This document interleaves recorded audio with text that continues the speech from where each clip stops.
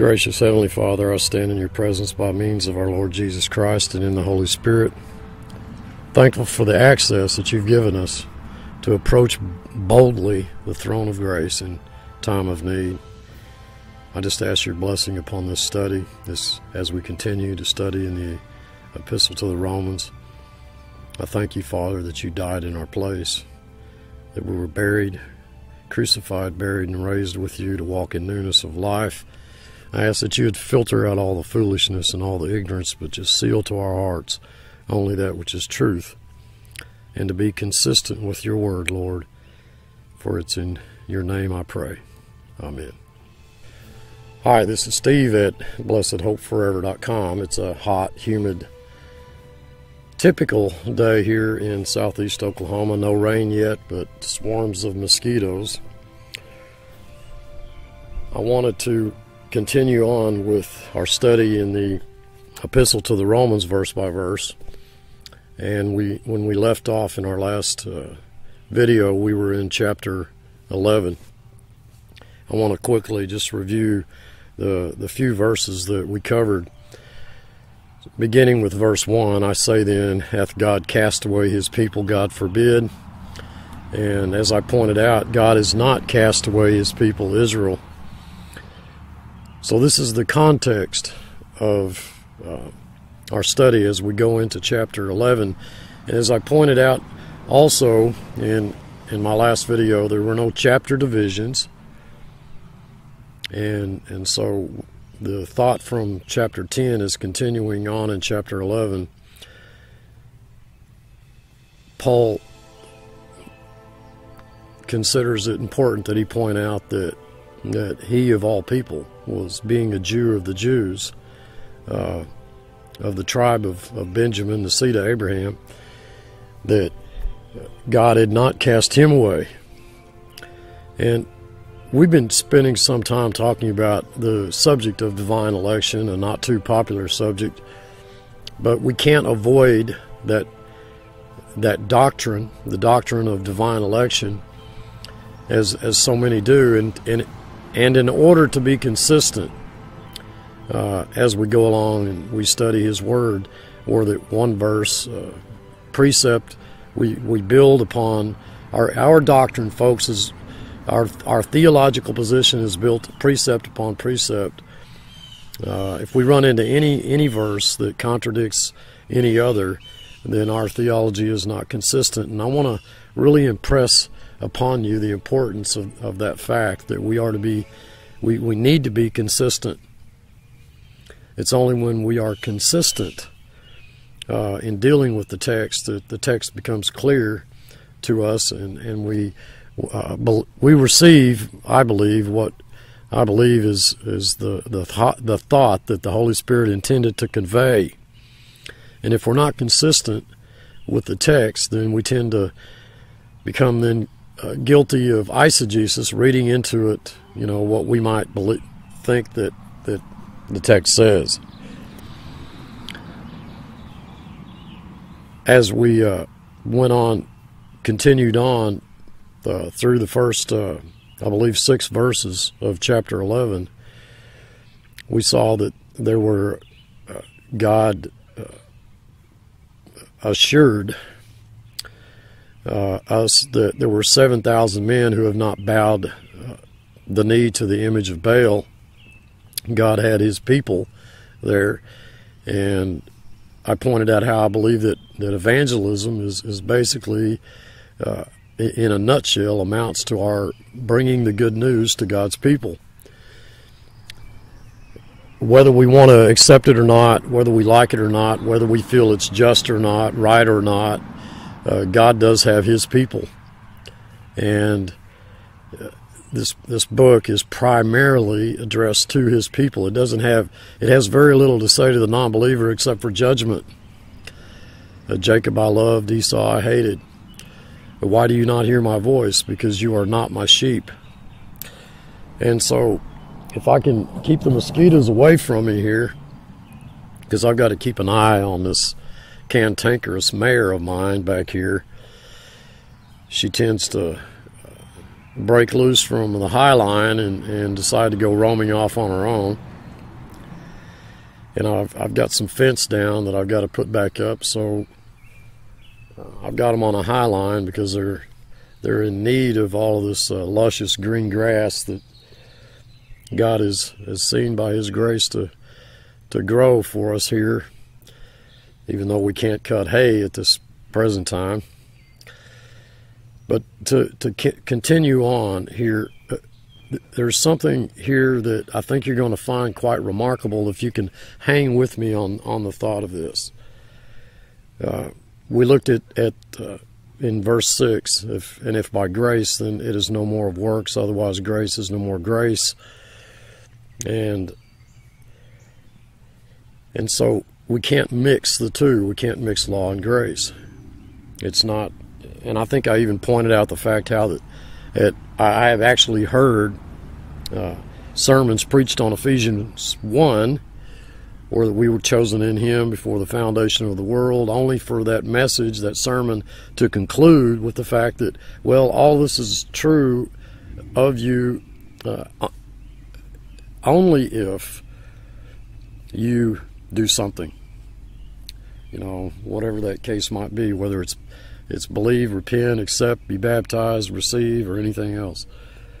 And if you followed this ministry, if you followed this channel, you know that my position is John 1:13. We're born again by the will of God, not the will of the flesh. And so anything that we do, because we were spiritually dead and had to be quickened to life first before we could do anything that we do, any response on our part, was a result of our new birth, not the cause of it.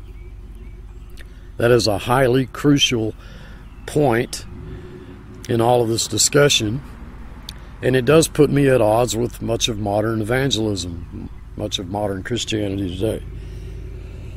Now, the common thought, even among those of us who understand these truths, is that all of those who don't, understand and believe and accept the marvelous truths of God's sovereign grace and election, and that we're under grace, not law, and primarily based upon the fact that modern Christianity teaches a works-oriented, human merit-based system of relationship, that we are then God's elect and the rest are not. In fact, for many years I believed that myself. I don't believe that is the case at all, and I believe that our current text is going to bring out strongly the fact. I want you to look at the text, folks. I want you to see for yourself. Don't just take my word for this or anything else. It's dangerous for you to take and believe something just because I believe it. Study to show yourselves approved, a workman that needeth not be ashamed, rightly dividing the word of truth. I think that what you will see in this text is the remarkable fact, and I want to refer back to Isaiah chapter 63. In Isaiah chapter 63, I believe it's chapter 63,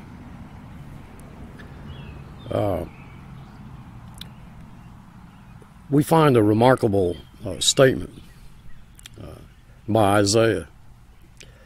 Isaiah 63:17. O Lord, why hast thou made us, that is, we, your people, to err from thy ways, and hardened our heart? Highlight that word hardened. I'm going to touch a little bit more on that word. Hardened our heart from thy fear. Return for thy servant's sake the tribes of thine inheritance. Why hast thou made us to err from thy ways, and hardened our heart? I want you to take note of the fact that, and this gets back to the consistency, subject. And think of Paul's conversion on the road to Damascus. He was always God's child. There was never a time in which Paul was not God's child. God chose Paul in Christ before the foundation of the world. In fact, every single one of God's elect, we have every right to say that they were chosen in Christ before the foundation of the world. No one has ever been redeemed, folks, by what they do. No one's ever been redeemed by works. It's always been by grace. Otherwise, grace is no longer grace. And if Paul had died on the road to Damascus before that conversion took place, he would have been one of God's elect. That's the first thing I want you to take into consideration here. I want you to factor that into this equation. I also want you to think about a very interesting fact here, that, you know, we're all looking for the rapture. And if the rapture was to take place right now, there's very little doubt that there would be pastors left alone in their pulpits with half their congregation or more missing. And they would classify, they would fall into that category of those that we refer to as those left behind. Does that mean that they're lost? Well, absolutely not. Of course not. They would go into the tribulation period. Now, correct me, please write me and correct me if I'm wrong. These individuals would go into the tribulation period because they were never truly born again into the body of Christ. They weren't baptized into the church. And so they would go into the tribulation period, and if they were saved, if they, in the sense of redeemed, if they came to know Christ during that period, and they became a martyr for their faith, then that would have been as a result of that divine election chosen in Christ before the foundation of the world. But they weren't raptured. Why weren't they raptured? Because we're also, according to Peter, we're born again not only just according to his will, but we're born again according to his timing. And so it wasn't their time. And I pointed out an important fact in my last video, and that is, and it was based on many of the articles that I have in my study about commentators too who have said, well, if Israel had just received their Messiah and accepted the kingdom, then God would have ushered in the kingdom, and they would have ruled and reigned with Christ for 1,000 years, and everything would have just been great. No, it would not have, because there would have never been a cross, never been a redemption, we would have never been. God would have never been propitiated. We would have never been. There would have never been a church. There wouldn't have been anything. God's salvation would not have come to the Gentiles. It was a result of the disobedience of a nation of people that God elected to redeem, that we even are sitting here having this discussion. It's the whole reason why the salvation came to the Gentiles.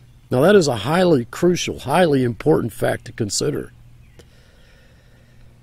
It is my suggestion, and I don't ask anyone to agree with me on this or not, based upon the fact that Moses was on the Mount of Transfiguration, yet he didn't enter the Promised Land because of his unbelief, and Joshua and Caleb, they only entered into the Promised Land.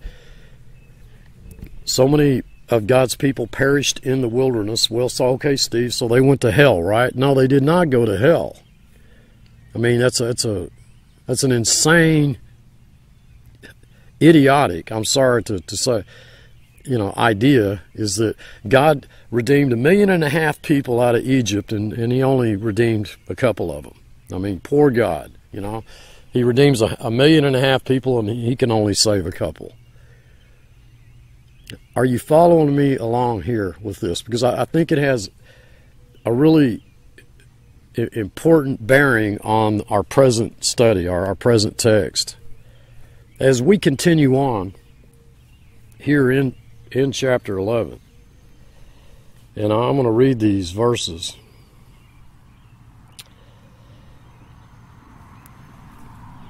This is verse 7. What then? Israel hath not obtained that which it, and the word is it in the original text, not he, in which it seeketh for. And if we stop right there, I think there's enough clear evidence that Israel, through the law, keeping the law, the sacrifices, and all of the temple ordinances and everything, they truly were seeking after God. But they didn't obtain that which they sought after. but the election hath obtained it. Very important phrase here, folks. And the rest were blinded. Now, most of modern Christianity, most modern commentators, most articles that you read, most television shows that you watch, much of the radio broadcasts that you listen to, most every Christian's comment on that verse is that, well, what that is saying is that that's talking about, well, they went to hell. The rest were blinded. I want you to understand something, that in the original text, the word, and I don't know why the translators put blinded, the word is hardened. It's the same word for God hardening the heart of Pharaoh. Now, I just got through reading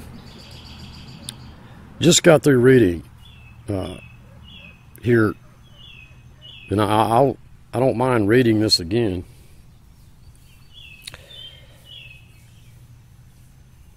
Just got through reading here in Isaiah 63, where that Isaiah says, O Lord, why hast thou made us to err from thy ways and hardened our heart? Now, I hope you can see where I'm going with this. Folks, I'm going to take the unpopular position, and again, I don't ask anyone to agree with anything that I say ever, at any time. Please don't. But this is my position on this. That what we're reading, what we're looking at, what we're studying here in the 11th chapter of the Epistle to the Romans is that in verse 7, where it says, and the rest were hardened, that these are God's people. They're not goats. They're not goats. First of all, I want to point out the fact that if these were goats, if you took these as goats, okay, it would make absolutely no sense that God would harden a goat. Now some of you might disagree with that fact. You might suggest to me, and I'm willing to entertain the notion, and I'm not, I could be wrong here, but I can imagine someone coming to me and saying, Steve, yeah, but okay, what you're saying, Steve, is you're saying that you have a hard time understanding why God would even bother hardening a goat or hardening tear.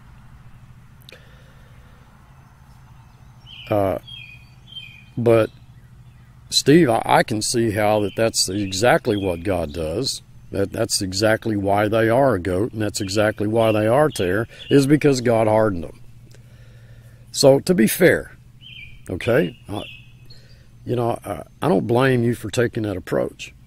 But the context, folks, the overall context is God is promising deliverance for His people. If you could sum up the entire context here of the passage that we're dealing with, it is God has promised not to forsake His people. And I think that is crucially important. Of course, context is always important.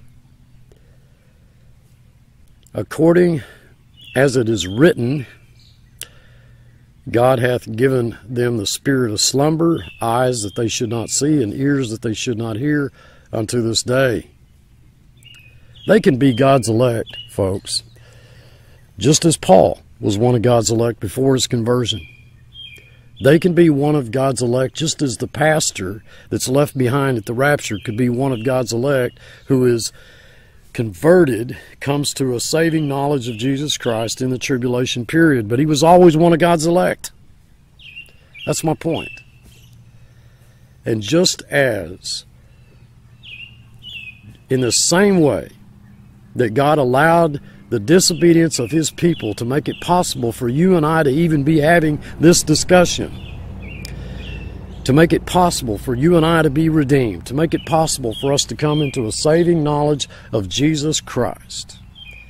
Whereas we tend to look at it, I'm sorry, folks, I can't look at God's people, Israel, and say, and make two false conclusions. One is that, well, God was, we serve this really poor God. He was, He redeemed, only a few people out of millions. I can't come to that conclusion.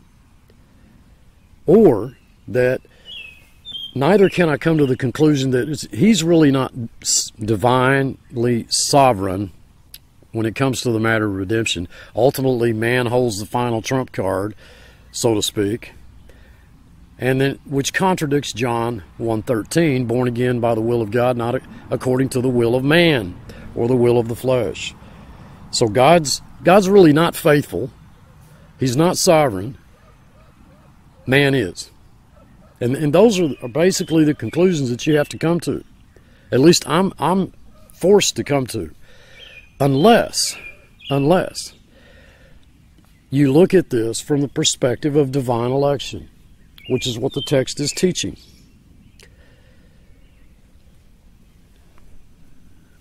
Folks, who are we to say that there's something wrong? The illustration's often been used. You've got a father. You've got a picture here, and the father is spanking his son along.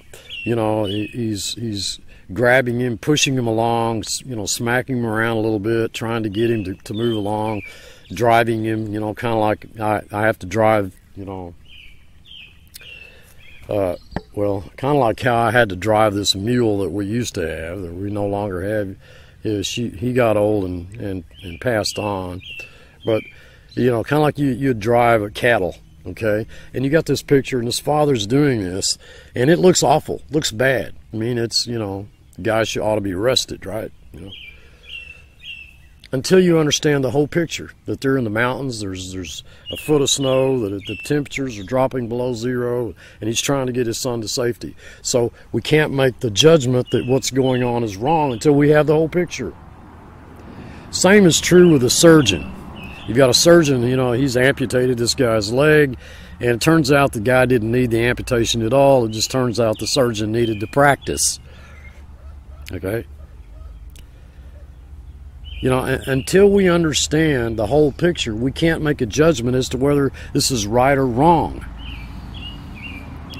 And when we look at modern Christianity today, where the, you know, I mean, is there, honestly, folks, is there any one of you out there that's going to say that God, you know, He desires to save all of these people that's immersed, you know, wrapped up in this world religious system based on human merit that's going the wrong way? They're going down the road of law, not grace. And these are not His people. I mean, is that honestly what we're to conclude? Because I can't do that. I can't do that. Now, maybe you can.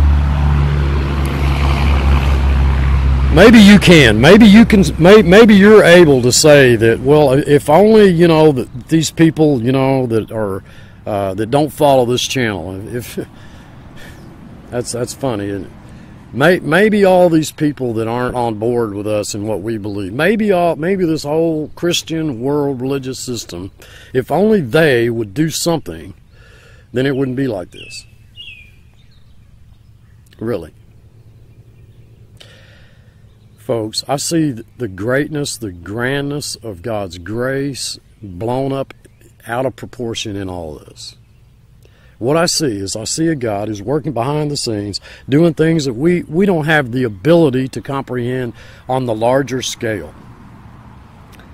And what He's doing, I believe, and again, this is my opinion, I don't ask anyone to agree with me. I believe that what He is doing is quite remarkable. There will be many left behind that won't be raptured. We know that. Who thought that they were saved. But that doesn't mean that they're not God's elect. I can't push that point home far enough here. It doesn't mean that they're not saved. It doesn't mean they won't be saved. It doesn't mean that they're not one of God's elect. They're one of God's family, a member of His family, one of God's elect.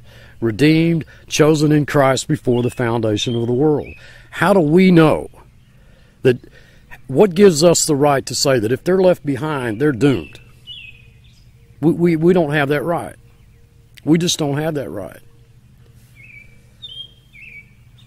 What I picture, what I imagine is many, pastors and congregations included, that will enter into the tribulation period just as God allowed their eyes to their heart to become hardened, their eyes to become blinded. You know, Paul's eyes was blinded until God opened his eyes on the road to Damascus. Are you following this? Now, I understand that is not the traditional Orthodox, you know, basic conservative view concerning all this. It's so easy for us, folks. It is. It's so easy for us to take and bring law back into this when we just got through seeing that we can't mix law and grace, that we have to be consistent with the text. It's so easy for us to say, well, if Israel had done something, if they'd just done something, or if Christians today, the mainstream Christian, if they would just do something, if they would just believe like we're doing, if they would just hear like we're hearing, if they would just see like we're seeing.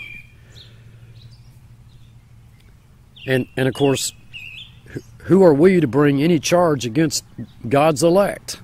We looked at that in past studies. Folks, we can't do that. We can't do that. And as I pointed out with Bema, there will be those whose entire life's work, singular in the Greek, will be burned up, yet they themselves will be saved, yet so as through fire. Folks, we've got to be consistent. If nothing else, we've got to be consistent. We can't allow one verse to contradict another.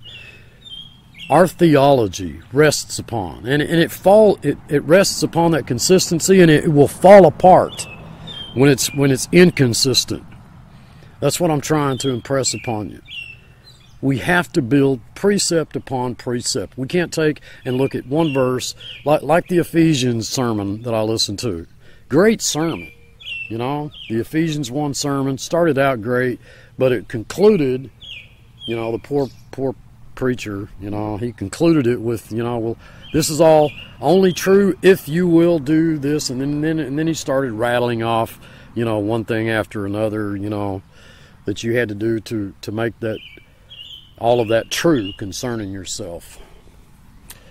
It was a total and complete abandonment of the truths of grace that he brought forth there in the beginning of Ephesians chapter 1.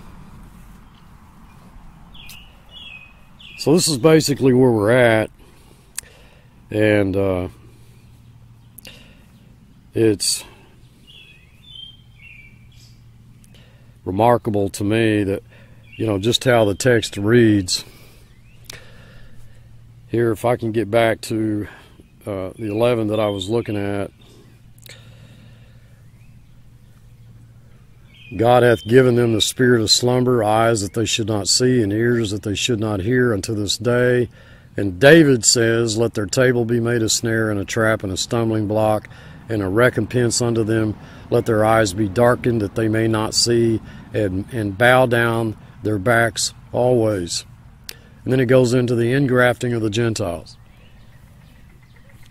Folks, I am absolutely 100% convinced that as we go on and continue on in this study of this chapter, what we're going to see is what we're going to learn, what we're going to, I believe it's going to become just blatantly obvious, overly apparent, that God is describing the disobedience, the unbelief, the blindness, the stupor, the slumber, the hardness of His people,